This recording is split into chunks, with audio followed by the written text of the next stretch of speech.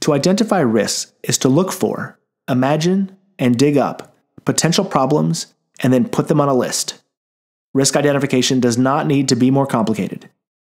At this stage of the process, more is definitely better. Later, less will be more.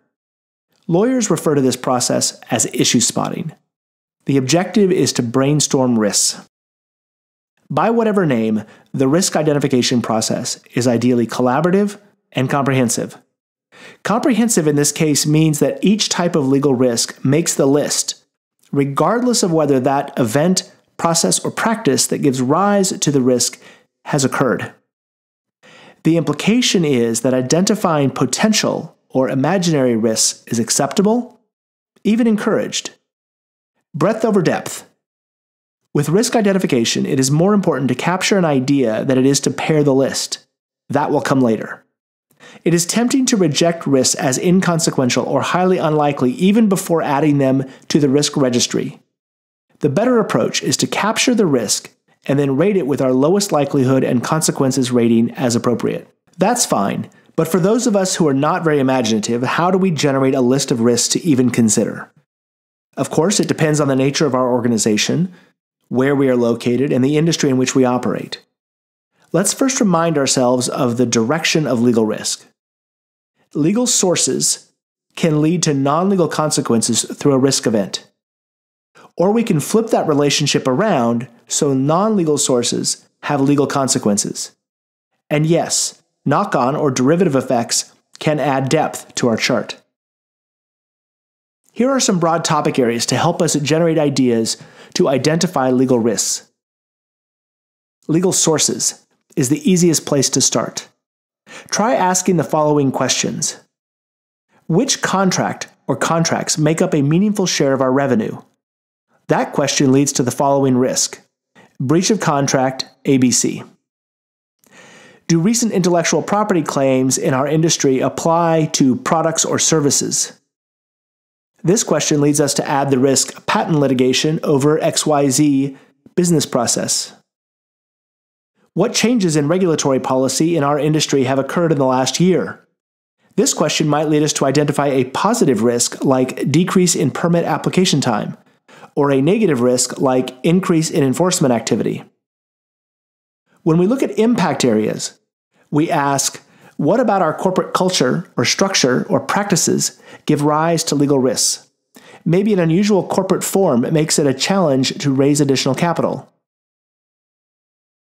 Are divisions or units that have unique legal risks? A division might offer indemnification on a regular basis to help close business. Do products create product liability risks? Does a service business trigger special licensing requirements? Are there managers who have a pattern of complaints that might escalate? When we flip the causes and consequences, we can uncover additional risks. What activities create environmental risks that might lead to litigation risk? What operations are prone to injuring workers? What information technology practices create a risk of cyber attack or breach of private data? These give rise to both regulatory and litigation risks. We can ask if there are events that generate risks. Finally, we can start with the consequences and ask, under what conditions are we exposed to punitive damage claims or regulatory fines? The answers allow us to identify risks. These topics are not meant to be exhaustive. They are only meant to inspire risk identification. The external and internal context of your organization must shape where you look for risks. Risk identification depends on the data and people available to us. Risk identification is not an ivory tower solo exercise. It is, instead, an interactive and dynamic process where we explore data about the organization. What sort of data? I thought we said that legal risk assessments were qualitative and not quantitative. That's true, but data is still a vital part of qualitative risk assessments. Remember, the difference is that data informs and improves an expert judgment about a risk factor. We are not talking about data for a statistical or predictive model. It is not unusual for legal professionals to be unaware of basic, important organizational facts, like which product or service contributes the most EBITDA, or whatever profit measure your organization uses, to the organization. Which division, subsidiary, or group is growing the fastest? What are the compensation drivers for senior management? Revenue growth, profitability, or something else? How many transactions does the organization complete in a week, month, or year? What are the revenue recognition rules for the organization? These types of facts can quickly reveal sources of risk and put others in perspective. People are also important to the identification process. Staff and management throughout the organization can provide vital input to identify risks. Imagine, for example, that one of the corporate attorneys, Jonathan, attends a cybersecurity continuing legal education or CLE class. In that class, he hears a presenter say that the leading provider of document databases, also called NoSQL databases, does not encrypt data to help boost performance. Upon his return to the office, the corporate lawyer, thinking he has spotted a risk, directs the company to stop using any and all NoSQL databases from this provider. This directive, in isolation, is potentially damaging to the company. If, however, he collaborates with Jane, the head of information technology at the company, the risk identification is quite different. Jane tells him that only the default setting for encryption is set to off. Their business practice is to set it to on. This is also called a risk control, we will discuss later. Jonathan and Jane collaborate to identify two potential risks. 1. Implementations of this provider where the encryption settings are incorrectly configured. That's a failure of the risk control. And 2. Any other NoSQL providers in use where the encryption settings have not been reviewed. Notice that both of these risks entail a lot of uncertainty. They don't even know if there are any such databases. They don't know whether the type of data is consequential in the event of a breach. They also don't know about the likelihood of a breach. One ill-informed reaction transformed into two clear risks worthy of analysis.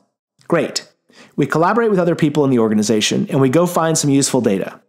How does risk identification actually happen? Are there specific techniques to identify risks? Yes, there are quite a few, but we will call out 8 techniques. 1.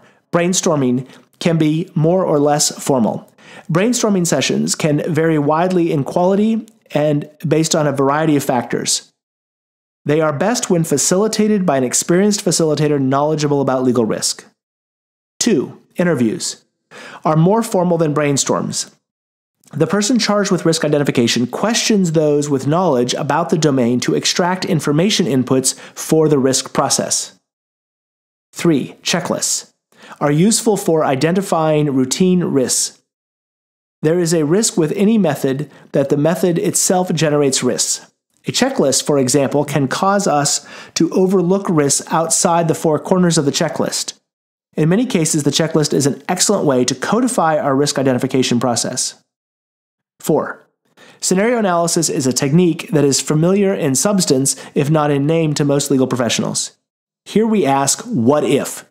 Scenario analysis is particularly useful for articulating permutations of an event.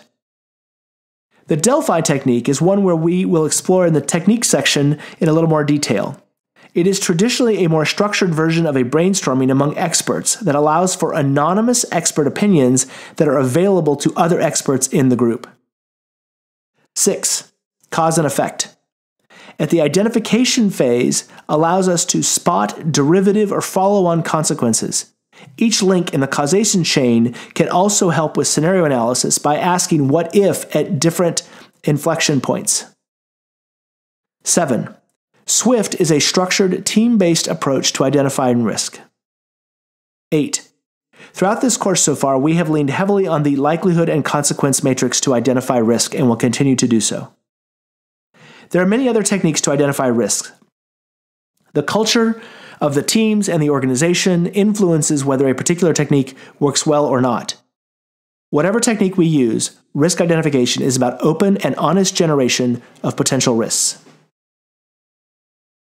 So we have identified a bunch of legal risks. What do we do with them? We begin a risk registry. A risk registry is a list of our legal risks. It will become a bit more, but for now, a list of our legal risks is a giant step in the evolution toward a well-managed organization. What goes into the risk registry? A short title for the risk event, a description of the risk, the preliminary likelihood rating, even if that rating is unknown, the preliminary consequence rating, even if the rating is unknown, the type of legal risk, contract, litigation, regulatory, structural, the level of uncertainty, the organizational objective that the risk relates to, and the status of the risk assessment, identification, analysis, or evaluation. The risk registry is central to risk management. Merely having a risk registry is valuable to the organization. Over time, we will refine the risks and the risk registry during the risk analysis phase.